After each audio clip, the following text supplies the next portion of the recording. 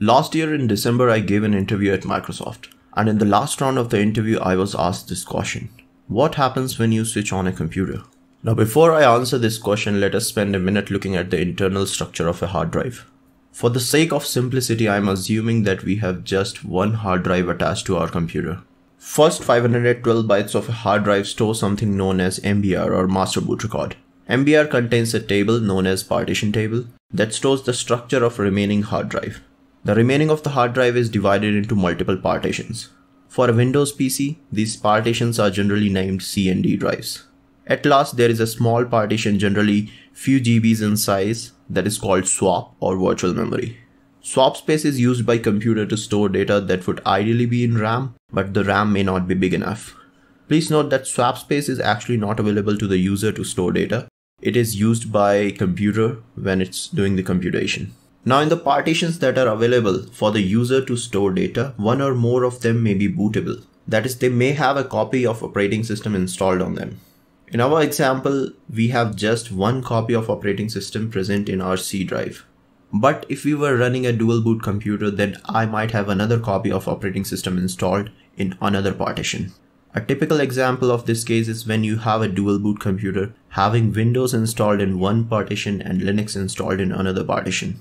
If a partition is bootable, that is, it has a copy of operating system installed on it, then the first 512 bytes of that partition will contain a program known as bootloader.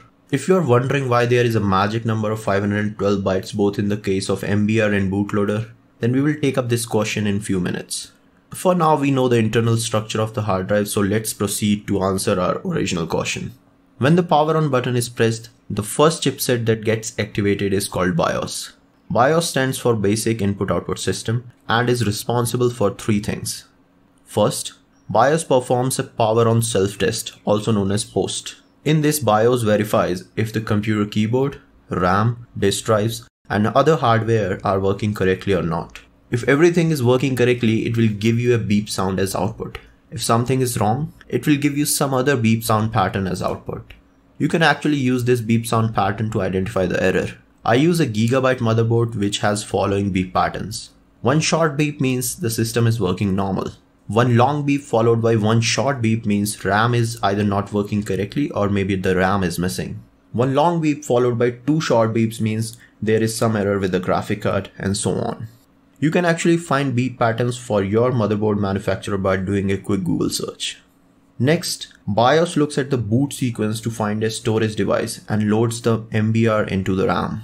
We already know MBR contains a partition table that has entries regarding partitions on your storage device. Now BIOS will look at the partition table and identify all the bootable partitions.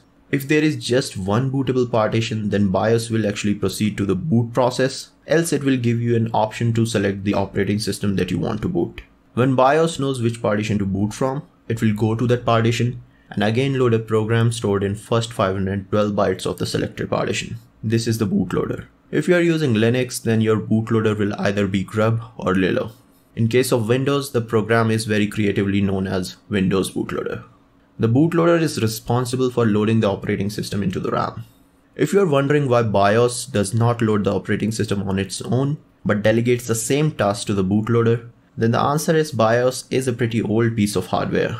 It was designed in 1975 and can only access 512 bytes of memory at a time. This is where the magic number of 512 bytes that puts the hard limit on the size of MBR and bootloader comes from. Nowadays, computer hardware manufacturers are moving towards a new implementation of BIOS that is actually known as UEFI, which stands for Unified Extensible Firmware Interface. UEFI can work with both 32-bit and 64-bit machines and provides additional features such as Secure Boot. Secure Boot simply means to check the operating system for any kind of data tampering since the last boot. Once the bootloader is copied successfully into the RAM, the BIOS gives the execution control to the bootloader. The bootloader is responsible for loading the first major piece of operating system into the RAM. This is called a kernel. If you are using Linux, then it is called a Linux kernel. On Windows, it is called WNT, which stands for Windows New Technology Kernel. Once the kernel is loaded into the RAM, the execution control is given to it and starts a three-stage process to bring our computer to life. In the first stage, the kernel performs a test known as auto-probing. Auto-probing simply means to check if other hardware components such as Wi-Fi card, Ethernet card, hard drives, keyboard, mouse, etc. are working correctly or not. Once auto-probing is done, the kernel will check if hard drive is okay or not. Traditionally, mechanical hard drives used to be the most fragile part of the whole computer system. But this is no longer the problem with new SSD or solid-state devices.